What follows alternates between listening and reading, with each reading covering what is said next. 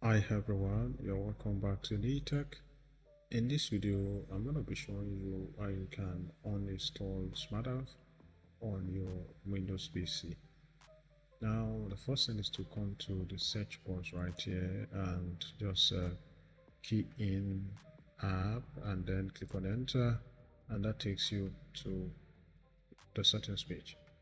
And then from here, you want to click on installed apps and then search for Smadav.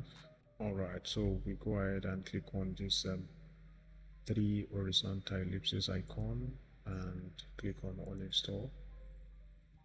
Alright, so you can see that prompting that says this app and its related info will be uninstalled. So just go ahead and click on uninstall.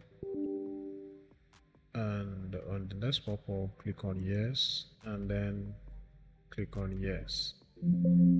Alright, so you can see that the process is pretty simple. Smadav installation is completed. In order to confirm all the Smadav files have been deleted from your PC, you want to click on the Windows button plus R and then key in regedit, click on yes, and from here right under current user, click on software to see the drop down. Now you can still see the residual file of Smadav here. Just click on that, right click on it, and you'd want to delete. We can take things further by using Ctrl F to search for Smadav, and if you look right here, we can still see two residual files of Smadav.